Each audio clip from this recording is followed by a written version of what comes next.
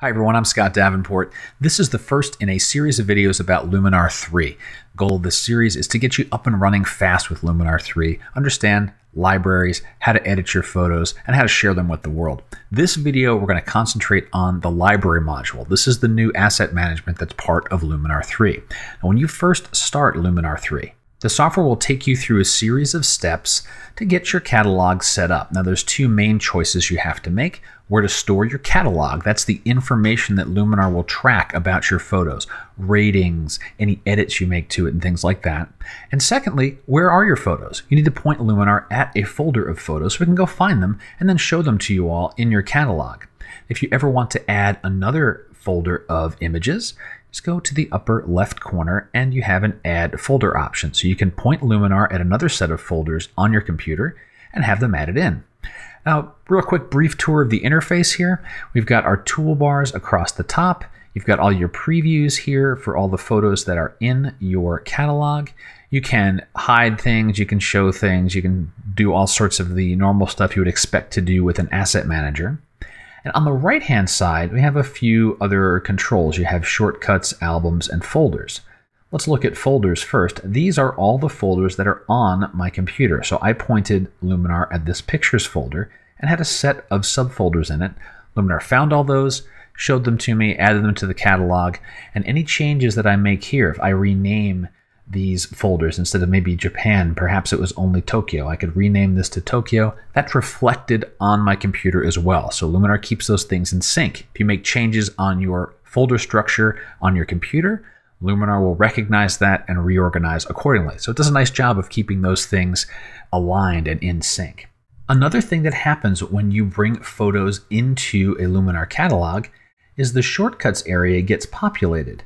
All photos get subdivided into dates. So Luminar has scanned all the photos and it's realized I have some photos from 2016, some photos from 2015, 2017, and so on. So it makes these series of date-based shortcuts. So if you're looking for images from a particular year, you can quickly find them. And you can drill down farther into the individual months as well. Luminar 3 also has the concept of albums. Now these are curated collections of photos. And let's say I selected these things here. I'm using the Command or Control key to select multiple photos.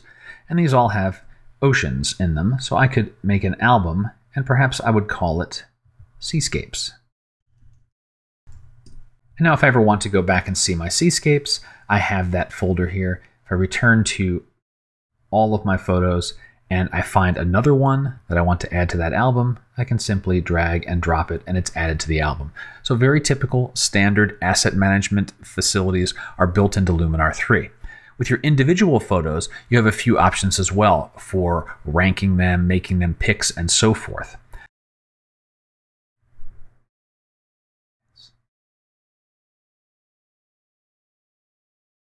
Notice as I hover over these different images, you can see there's small badges on the bottoms of these. I can flag things as favorites. I can add star ratings to them. I have a few other options as well.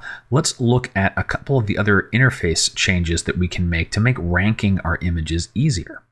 I'll press the space bar and the interface is going to show me a much larger preview of my photo. And I also have access to the different types of settings I can apply. I can apply color labels, I can mark it as a pick or a favorite, and I can give it a star rating.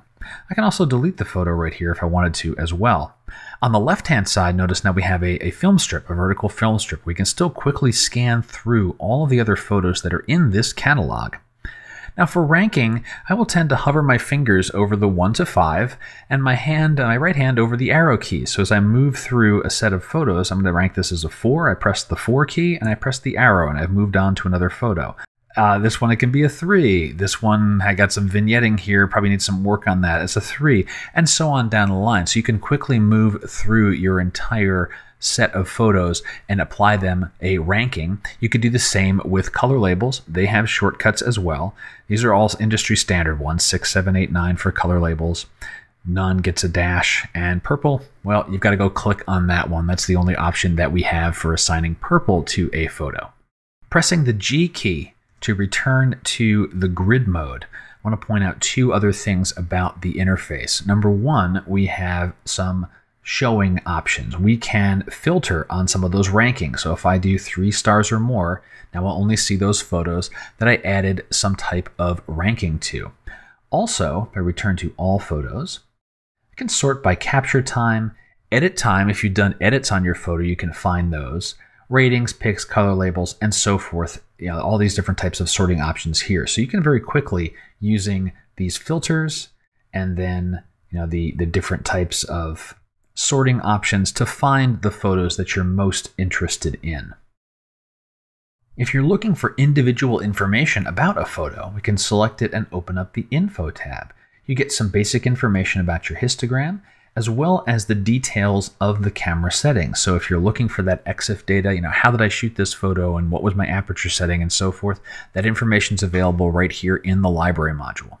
One more thing you can do directly in the library module is apply styles to the photos.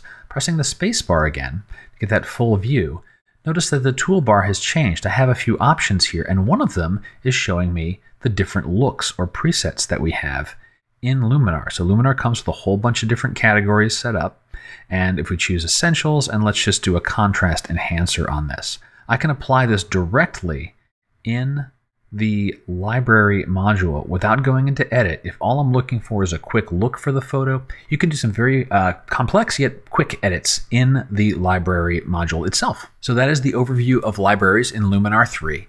You can add photos to the catalog, sort them, rank them, create albums, manage all of your photos right within the Luminar interface. And Skylum has said they're coming out with more features in the coming months for libraries, so I expect to see more asset management capabilities added very soon. Now stick around, I've got a couple other videos about editing photos in Luminar 3. Hope you'll enjoy those. My name is Scott Davenport. Thanks for watching.